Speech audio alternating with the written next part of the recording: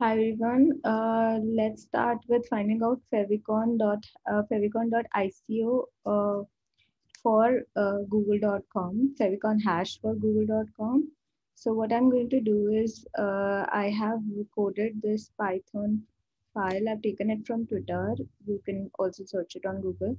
So response equal to request dot get, and we get the favicon.ico, and then we base 64 encode it. And we are going to save this into output.txt.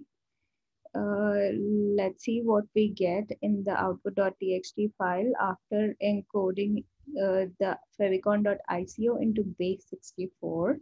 This is the base64 encoded version of the file, and I'm going to now copy the entire base64 encoding and paste it to convert into murmur hash 3, mmh3 hash, to get the favicon hash.